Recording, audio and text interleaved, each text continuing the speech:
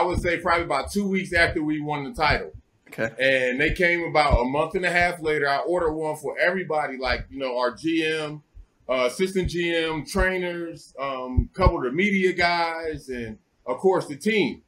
And so it was all in all, I think it was about like 40 something belts.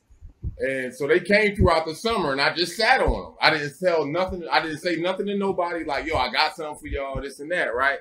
I hid the belts. Guys went through their thing, you know, their whole routine, go out the shoe, get taped, this and that. So after LB did his little meeting and everything, I was like, yo, you know, I got something for y'all. I was like, Jerry, I need your help. I was like, I got something for y'all, man, that we can go out there with. And man, we rolled out these bins, and I passed everybody they box, and they opened this, and it was the championship belts. Like, oh, man. It was, hey, you should have seen the jubilation on everyone's face.